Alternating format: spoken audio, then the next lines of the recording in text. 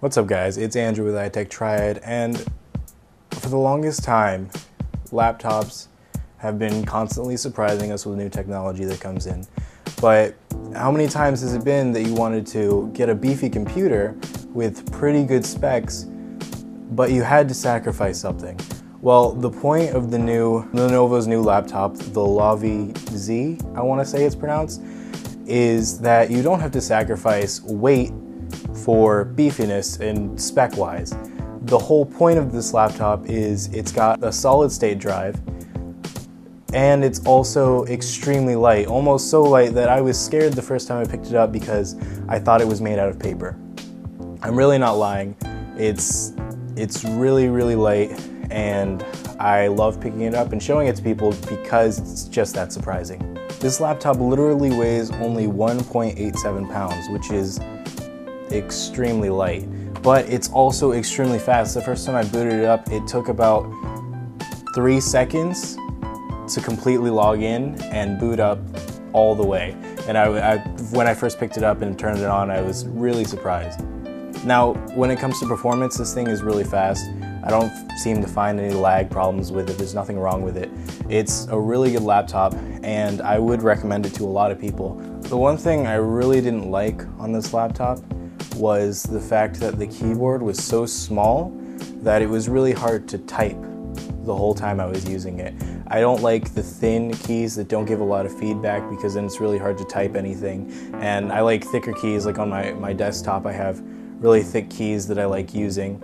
But for a laptop I also want a little bit thicker keys, otherwise I feel like I'm touching paper or even typing on a tablet, which I don't even like because I don't get any feedback, and it's really hard to write anything. But other than that, the battery life as well is outstanding. I mean, it's lasted a long time.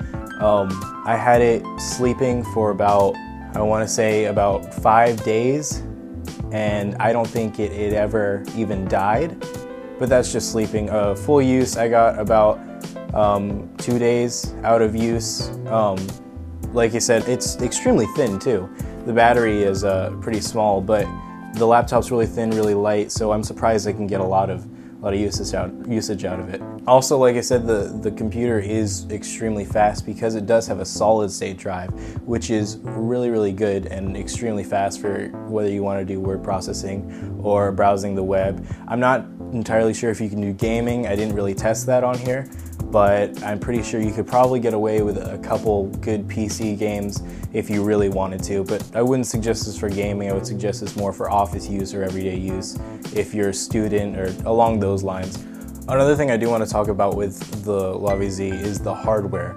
Now, it is made out of plastic on the outside. Of course, it wouldn't be able to be this light if it was made out of pure metal, or maybe it could be, I'm not entirely sure. But it is plastic, so it does feel a little, not as durable as I'd like it to be, but it's definitely something that could last a long time if you took care of it, and it's definitely worth it because of how fast it is and the price point. And when it comes to speakers, they honestly weren't that great. I didn't like using them too much. Of course, I would just stick my headphones in or use some other means instead of playing music straight through the laptop. But they were all right. They didn't have too much quality to them. I mean, they were crisp, but I didn't have a lot of bass. So my final thoughts on it, I would suggest it to a few people depending on what you're looking for in a laptop. Do you want speed?